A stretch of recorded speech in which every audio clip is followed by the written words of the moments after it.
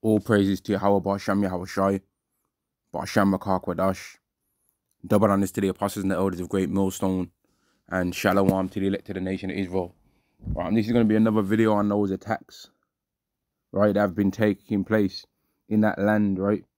And I'm just going to point out one thing that I can tell that we're not going to see being said, right? Because whenever something happens to the so-called black man, the so-called Latino man, or the so-called Native American man, right? People always tell him, oh, forgive, right? Don't do this, don't do that, right? They always tell him to do forgiveness, right? But watch what they're going to say when it comes to this. You ain't going to hear nobody telling them, oh, show a forgiving heart and all of this kind of stuff that they say to us, man, because this world is full of hypocrisy, right? So just be on the lookout, man. We'll all be on the lookout anyway. People that we're going to see, right?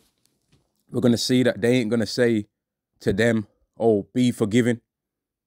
Forgive them, right? Forgive them for they don't. And yet they ain't going to say, oh, have mercy on them and all that. God loves everybody. You ain't going to hear none of that stuff being said to these people, right? People are going to see them and already have seen them blowing people to smithereens in retaliation, right?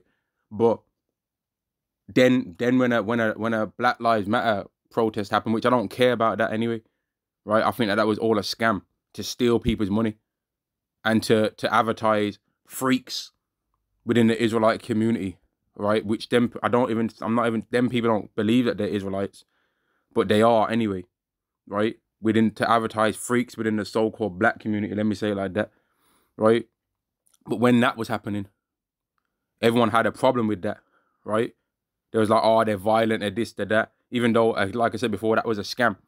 And that was funded by a person that's an enemy of the Israelites anyway, an enemy of so-called black people anyway, right? But the point is that people never told them, like, oh, they told them sit down and don't say this no more.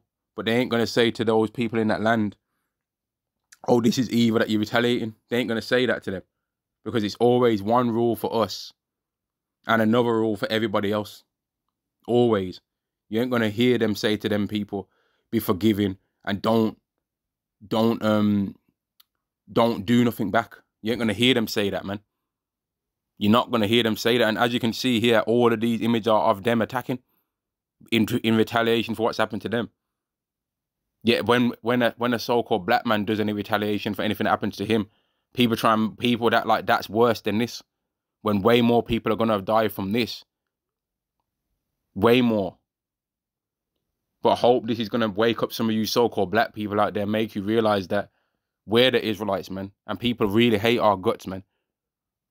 And it's funny how America's able to send aircraft carriers to defend that country, right?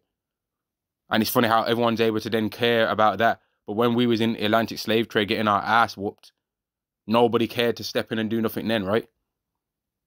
It's like nobody knew that was happening then, innit? Or did they know exactly who it was happening to and was happy and didn't care? Did they know that the Israelites was finally in captivity like they wanted and didn't care, man? Right? This event that's taking place is showing that there's always one rule for the real Israelites and another rule for all the heathens and them fake Israelites, man, that are claiming to be. But they say it's based on their mother's side, which even if all of their mothers were Israelites for real, the dads being heathens would mean that those people are mamzers, yeah, illegitimate, man. Shalom.